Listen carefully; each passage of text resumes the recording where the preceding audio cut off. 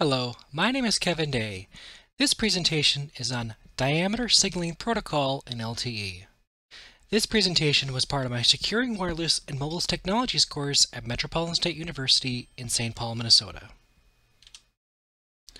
This video presentation has been made available for informational and educational purposes only.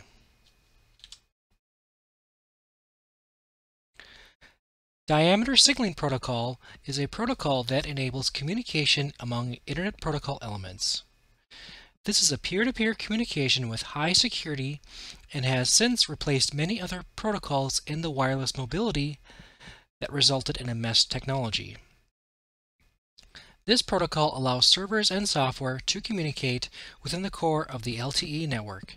In IP networks, diameter signaling performs the role that SS7 signaling protocol performs in legacy networks. The advantages and disadvantages of diameter signaling protocol are the advantages of guaranteed loop-free routing due to nodes being capable of storing multiple paths to a destination. No routing tables required. The entire route is contained within the packet header of every packet. Supports multiple routes to a destination, allowing for load balancing. Routes caching can reduce route discovery effort. Nodes process a route request packet if it has not already seen the packet in the address and is not present in the route record of the packet. The disadvantages are not scalable to large networks, requires more processing resources than other protocols. Connection delay is higher than routing table protocols. Floods of route requests can reach all nodes. Performance degrades with increased mobility. Stable route cache can result in route inconsistencies. And lastly, nodes spend time processing in control data even if it is not the intended recipient.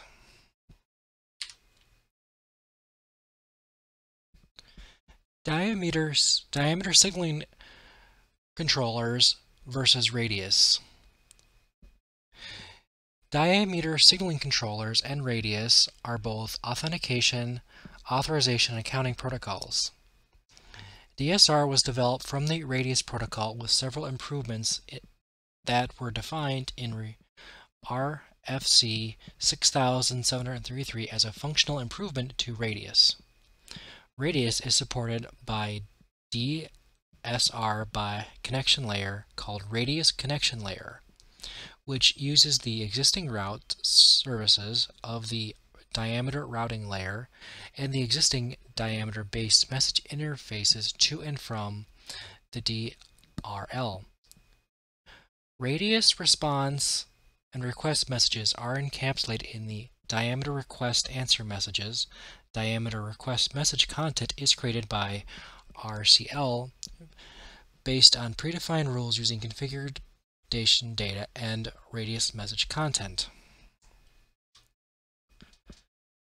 Diameter answer message content is created by radius connection layer based on defined rules using mostly the diameter request message content associated with the transaction. Radius request message routing is based on diameter request messages which encapsulate radius messages. IT staff must be familiar with how the diameter request capsulation is created so they can perform diameter routing layer to route radius request messages. Diameter routing layer provides required information to radius connection layer to allow forwarding of radius messages to the intended recipient. This prevents accidental routing of non-radius messages to a radius connection due to accidental misconfiguration. This is a diameter topology in a peer-to-peer IP multimedia system networking. A peer-to-peer network is created when two or more network elements are connected and share resources without going through a separate element. Here we see the IP multimedia system the mobility management entities, and the home subscriber service in this network.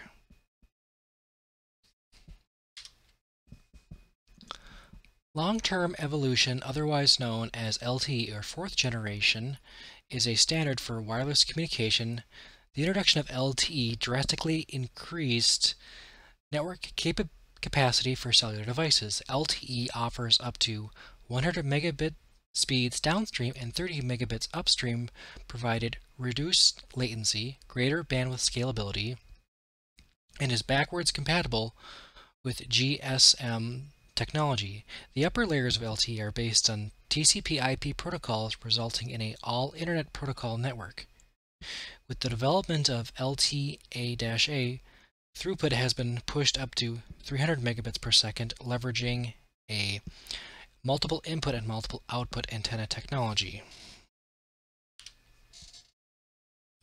Both diameter and session initiation protocol are the core signaling protocols in the ISM network. Session initiation protocol is used to establish and control in real-time Internet Protocol communication sessions. Diameter is used to authenticate, authorize, and provide accurate billing information for those sessions. A diameter signaling controller is a key element for managing and securing diameter signaling, a protocol for controlling signaling in LTE and IP multimedia systems. The diameter signaling controller consists of a diameter routing agent to route traffic in the core network, and a diameter edge agent that manages activity at the edge of the network. The network elements include policy servers and changing system communication. Providers intermediately routing and protocol mediation functions, allowing service providers to collapse complex diameter mesh technology into simpler technologies. And there's a diagram of diameter signaling controllers with the mobility management entities and the home subscriber servers, all connected to the diameter signaling controller.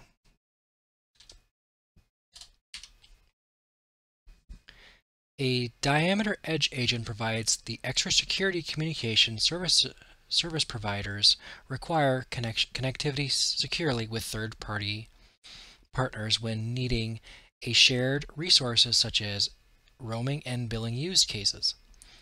It does this by enabling diameter signaling messages to flow smoothly among networks while adequately distinguishing the topologies of both networks. Diameter edge agents route signal messages between operator networks and provide diameter firewall and security functions, further improving network security by collecting and presenting security-related information from roaming interfaces. And this is a diagram of the network of using a diameter edge agents between a home network and a visiting network.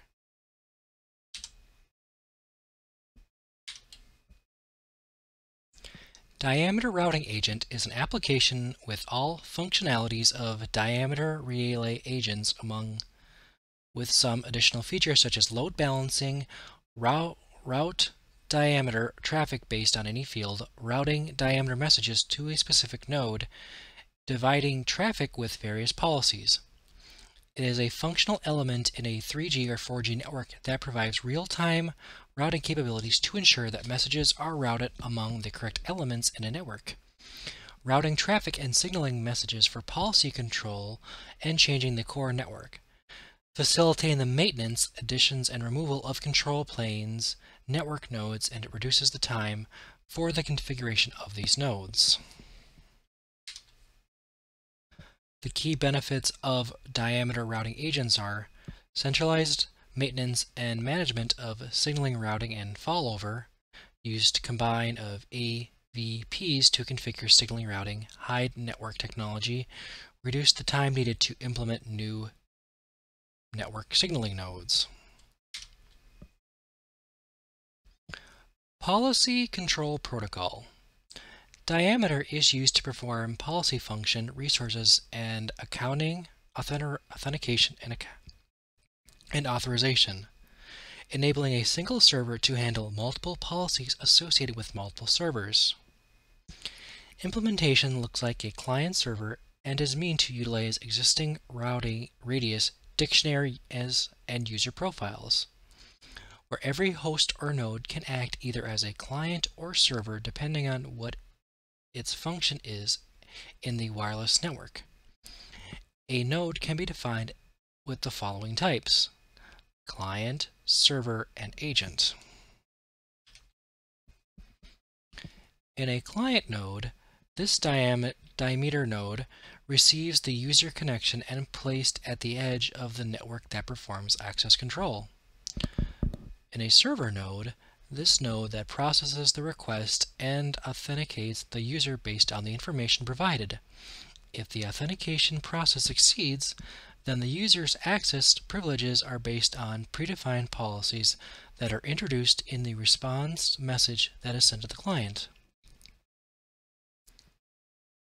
In an agent node, there is a node called an agent which acts as an intermediary node that can do any of the following: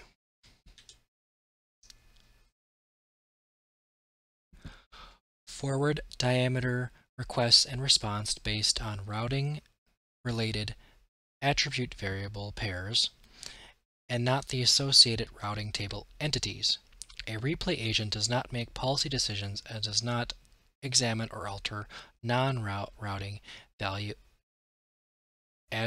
attribute value pairs. Relay agents do not originate messages. Relay agents use forward diameter requests and response messages to make policy decisions related to resource usage and provisions. Redirect agents enable clients and servers to communicate directly. Redirect agents do not alter any of the attribute value pairs and do not originate any message. A redirect agent is capable of handling any message type it gets. And lastly, transaction agents acts as a transaction between a diameter node and a radius node. These were the resources I used within this presentation. Thank you, and I hope you enjoyed this.